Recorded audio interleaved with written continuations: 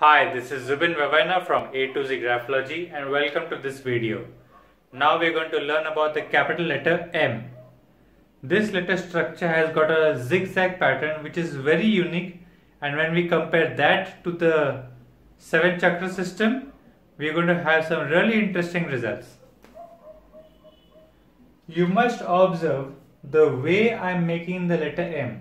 There are 4 vertical lines, and vertical lines can either have a flexor, which is a downward stroke, or an extensor, which is an upward stroke. So observe the stroke and your explanation and understanding of the letter M will be enhanced.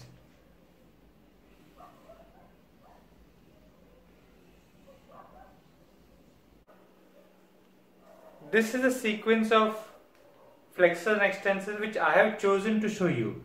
You may find people having all flexors in their M, or maybe just one out of all the other extensors. So you have to calculate flexor and extensor properly and then accordingly analyze. For this purpose of the video, we are studying about an extensor, flexor, extensor and flexor. This means that the way a person is wanting to initiate a habit, just like the small m represents habit but at a regular daily life attribute, this is the initiation of a habit but in a starting enthusiastic energy. When you are starting to make a habit, you need to be quite analytical about what you want to become regular at. Means that you need to understand the pros and cons of every habit that you are going to initiate. There is no habit that doesn't have its side effects. Maybe you want to have a good health and that doesn't look like any side effect, but the discipline, when you come to actually do the habit, you come to know that there is a lot of distractions. So the distraction becomes a negativity. Every habit has its difficulty, has its border of comfort zone that you need to cross. For crossing that, we need to have a strong mind which makes sure that it is able to not only think about things at a ground level thought, which we can see here as an angle, but it goes down to the instinctive gut feelings and it uses that also analytically, goes back up to the thought process to recheck. So there is literally a analytical thought here that gets kind of confirmed and checked with the instinct, and then all this is confirmed again with the mental thought processes. This is the nature of a thought or a mind, what it goes through when it's starting to initiate a habit. If you are starting to have a habit of watching these videos for learning purposes or to gain some new knowledge, there's going to be the joy of learning, but then there's a discipline of using this time frame for this video rather than something else. So the decision has to be quite sharp. What would happen if the letter M, capital letter M, has got a smooth formation?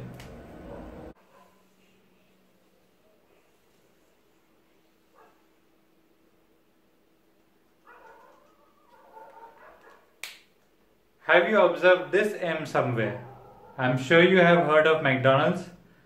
McDonald's has got an M structure which has got the humps which are quite curved on the top and in a certain way retraced over here. So it shows that their habit formation of their corporate structure or the way they are able to set up their restaurants or the way they're doing their work is very well set. The top level mind or crown chakra thoughts are in a way smooth and soft. It shows that they are in no hurry to make a decision at a mental level, and their instinctive gut feelings are performed in a certain way that they are used to. There is no angle over here. An angle makes a person analytical, but a retrace, when a person has a retrace over here, that is where the person wants to be sure about what they are doing. They are kind of rechecking what they are doing. So it makes the person with this kind of M want to be sure about the way they're creating a habit. So when these people make a habit, if they are in a system of regular actions to be carried out regularly, then things work out fine. But if they are in a system that requires them to be mentally sharp and the habit or the nature of the habit is constantly changing, then this letter M may not be sharp enough to handle the new unforeseen changes. What other capital M's can we see? Since there are many lines here, there are many formations that letter M can be written. What if the person has capital M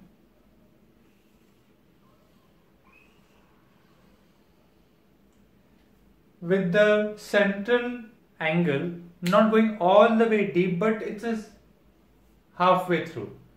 Now you have to understand that which chakra that angle is coordinating with. Right now in this diagram, it seems to be coordinating with the green chakra. That means that the nature of this person's habit formations and creations for the long-term decisions are going to be having a slight emotional aspect to it. But how is it possible for a person to be analytical with emotions? Maybe he's trying to be clear about the emotions that he wants to feel while setting out on the habit. Let's take for example the habit of watching these videos. If your emotion is to just have fun and enjoy, then this letter M will allow you to have that emotion consistently as you learn. But if you're feeling like being a bit serious about graphology and you want to take it really assertively, then your emotions are going to be in a more focused manner. You're going to feel a bit serious whenever these videos come on, and that habit is going to be created. So in the previous M where we saw the middle angle going all the way deep, that is where we were checking out the instinctive feeling of the person. But here it is about the emotion. As it gets higher,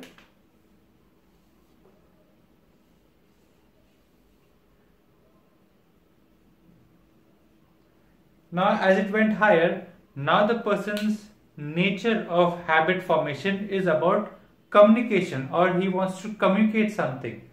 So let's take for example, if you're watching news regularly, or if you're having a regular habit of debate or talking or giving lectures, this kind of M may be slightly better, where the angle is not very deep but at the voice level. What if the person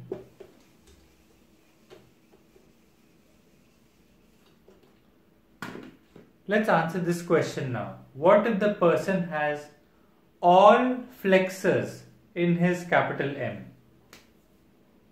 Flexor, flexor, flexor and flexor. All these strokes are going down. All the strokes are going down. What does the nature of a flexor indicate? Flexor means taking.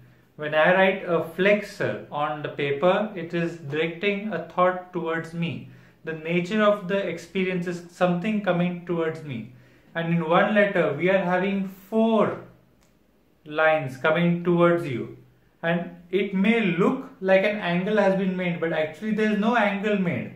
I have written the lines in such a way that it looks like an angle. So it looks like the person is being analytical, but there's a very sharp selfishness being invoked over here. This person's nature of habit that is initiated with a selfish motive. Is selfishness bad? Maybe not. Maybe you just want to work hard and earn the money that you feel you deserve. Nothing wrong in that. But it does make the whole act feel that it's making you more important than everything else. If your society or your surroundings is happy with that, or is able to relate to it, like maybe like a stock market broker. He is in the stock market to get the benefit for him. He is not working for somebody else. If you are a banker, if you are a financial advisor, you want the money to flow towards you. You want the profits to flow towards you. You don't care about anybody else's accounts. You care about your benefit. So that is where probably this letter M may be beneficial. But imagine if you are a teacher. if you are a teacher who is having this kind of M and you only want to take when the joy of teaching is about expression and giving, then you may have a problem.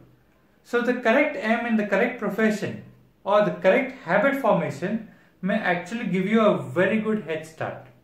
What about the capital letter M which has at least one extensor? Kind of like this. So flexor, flexor, extensor and flexor. Now if you think about it, this is not actually an angle. Only the angle made is these two. So the actual analytical ability started at the emotional level and went up to the crown thought level. The other one was by chance. Looks like an angle. What if the person is careless at this point? It has a high possibility of becoming a crossover.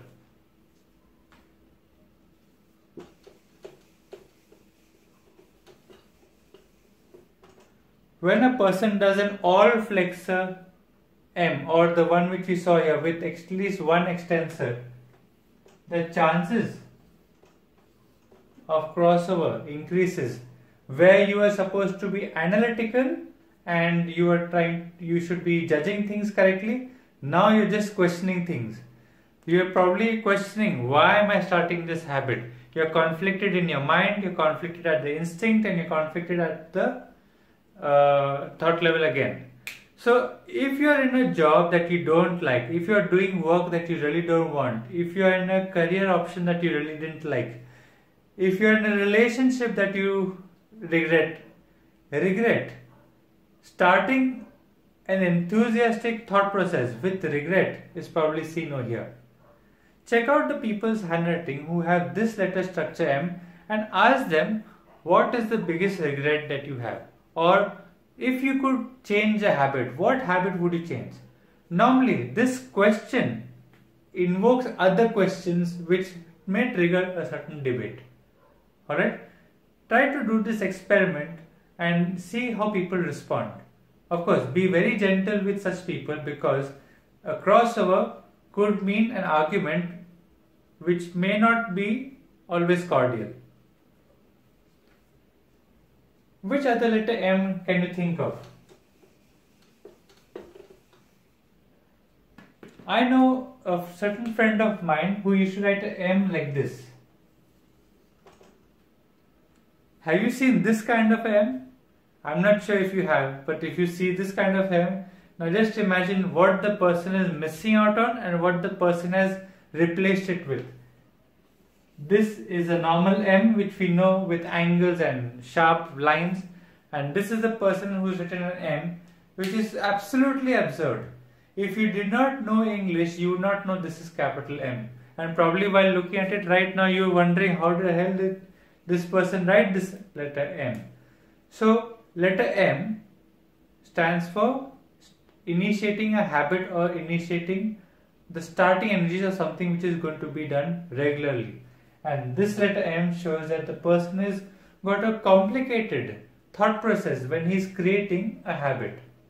This could be again replicated in another form of a loop. Imagine the person wrote the M like this,